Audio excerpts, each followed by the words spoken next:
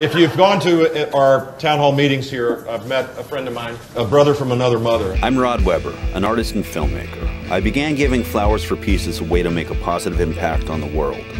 Suddenly, the internet had found out, and there were flower beard tributes and fan drawings, and even my image burned on a piece of toast. So, why not harness this positive energy and bring a flower for peace to all the presidential candidates to see if I could have a positive effect on the election? This is my friend Rod. He comes to a lot of events. We're honored that you're here, Flower Man. I was freeing hearts and minds one flower at a time. Sadly, Trump wasn't having it. I witnessed an assault upon peace activist Rod Weber. It scares people. They might think that they're free, but when they see an actual free individual, it scares them. Rod Weber was there. You see what he's gotten written on his very dirty undershirt? It says, love is the answer. Get him out! Trump's hateful claims channeled a dark energy sparking violence in some and outrage in others.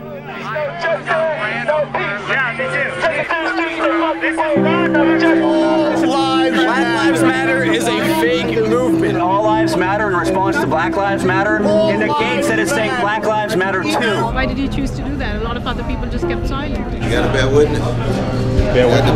So I bared witness and kept giving out flowers. But in this new America, a flower was a dangerous concept as the FBI sought new scapegoats. We faced the prospect of terrorist-directed attacks, terrorist-inspired attacks. How do you distinguish protesters and actual terror? Threat from these fringe groups of domestic terrorism. Giving out flowers and hugs got me on a terrorist watch list and an FBI raid with guns out and no warrants.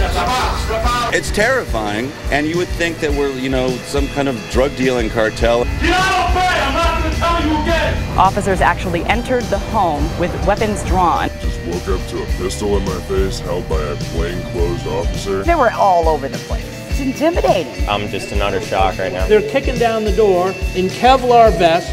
Looks no different than a night raid in Fallujah. When the government sees its people as a danger, you've got to fight for peace. The question is, why is peace such a danger? Keep the peace!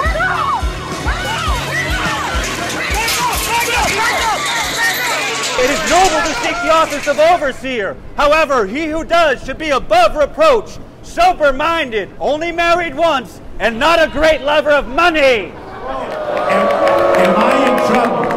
What say you? Am I in trouble? And will you take a flower for peace?